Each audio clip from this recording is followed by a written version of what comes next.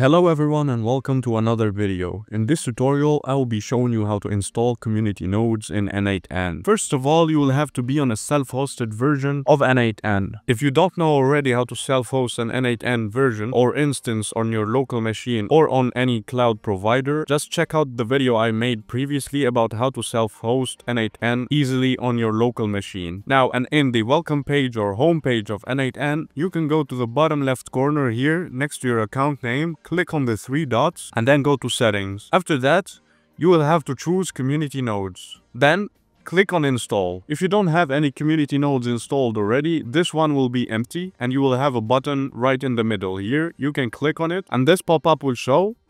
And then you will have to write the npm package name in this field. If you don't have any package name in mind or you forgot about the package name you want to be installing, just click on browse here to get a list of the available community nodes. Once you do so, you will be redirected to this npm page. You can choose whatever node you want to install. For example, let's install N8n nodes DeepSeek and then go back to the N8n server and paste it in the N8n packaging field.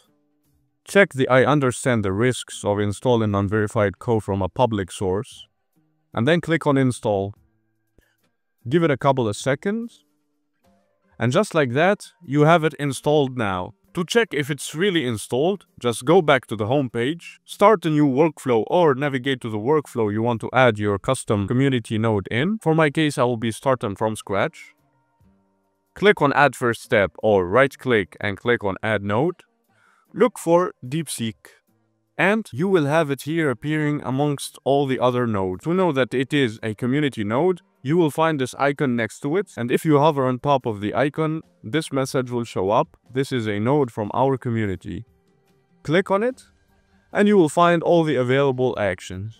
You can choose whatever action you want and add it to your workflow. And just like that, guys, you now know how to install community nodes in N8n. If you enjoyed this video, please leave a like and subscribe to the channel, and I'll be seeing you in the next tutorial. Goodbye.